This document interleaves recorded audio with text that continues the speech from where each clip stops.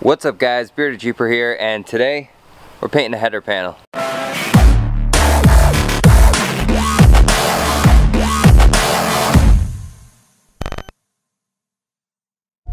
So this header panel was green, like a dark forest green at first. We went through and put a layer of paint on it to be this hammered silver look. The final goal of this is we're gonna try to get it to look like this, the kind of battle-worn look. I really like this look, and I think it's gonna look awesome over the whole Jeep. So we got our base color. Now I just removed the side little marker pieces because I forgot to remove them ahead of time doing the base coat. So these got a little bit of paint on them, but I'll show you a neat trick on how to get all this paint overspray off. It's actually easier than you'd think. I also went ahead and took all the bulbs out because I got a little bit of paint on those, but I'll probably end up replacing these. So we're gonna add the second coat of this. So the first coat, I just dropped the can. So the first coat was this hammered steel color. That's gonna be our base and undercoat to get this effect to work out. And I really like going with like a silver for the undercoat just because you get to, it looks more like a metallic kind of substance that you'll scrape away to. That's the ramen noodle fix.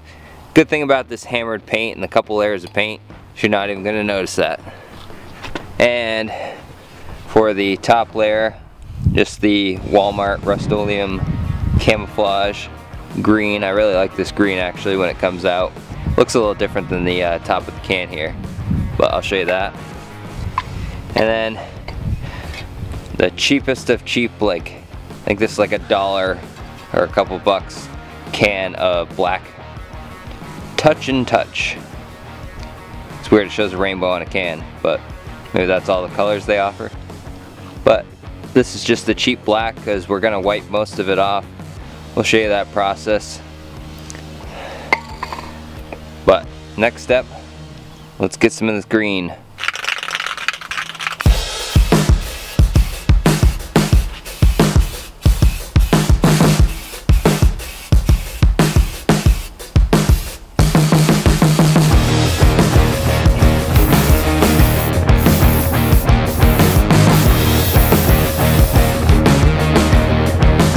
Alright, so we got our first layer of paint on, well, second layer if you count the silver base layer. You want to do fairly thick coats, that way when you scrape some of it off to give it that battle-worn look, you have plenty of paint to mess with. The only thing I'm concerned with is, this looks a lot darker. Oh, I guess it looks light right there. So yeah, I think this is the color I used. Pretty sure it was. And then the black mixed with it kind of gives it that dirty, grungy look. See how army truck green it looks right now? Should turn out like this when we're done. Now the great thing about this paint job is you don't have to be super precise and specific, and it doesn't have to look 100% great each layer because we're gonna cover it up.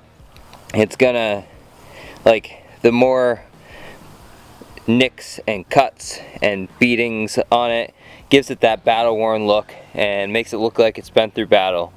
I don't think they had Jeep Cherokees in any war, but at least it'll look like it's been through war.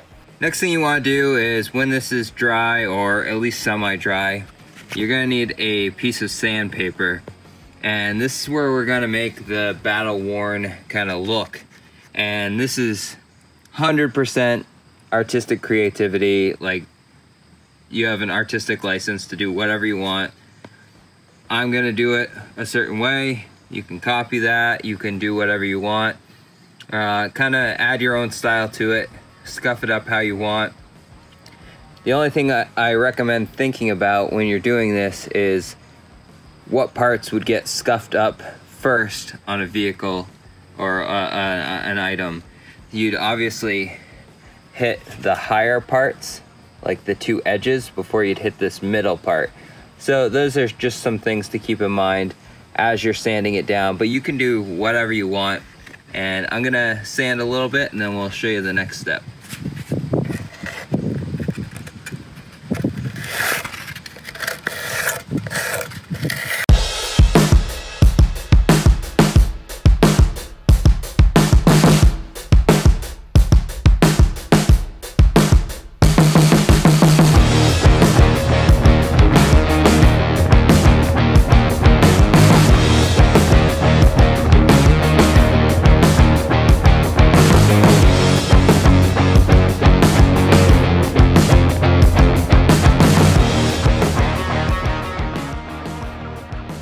So this is what it looks like.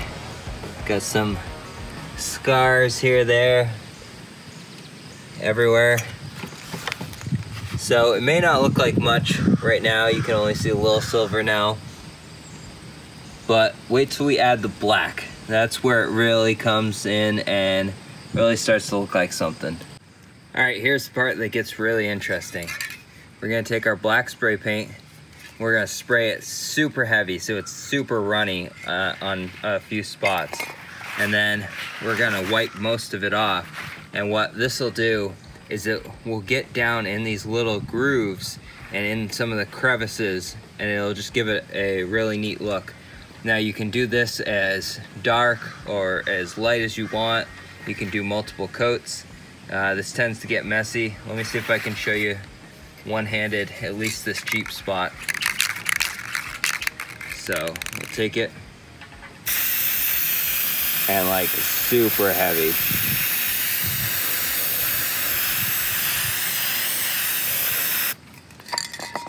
And then while it's still wet,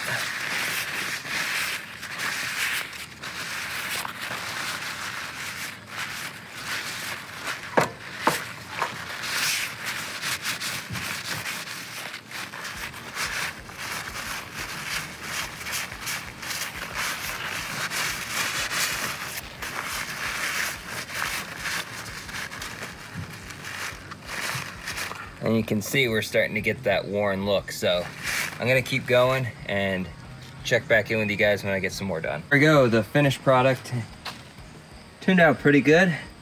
I might go back through and scuff a few more spots, take a little more bit of the black off.